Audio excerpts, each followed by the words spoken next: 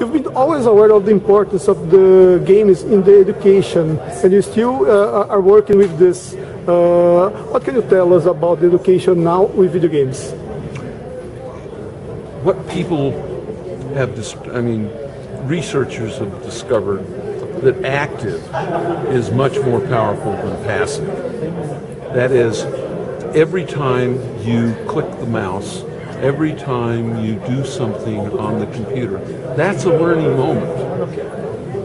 Your brain is actually designed to forget passive information. So watching a video, watching a teacher, all of that is passive.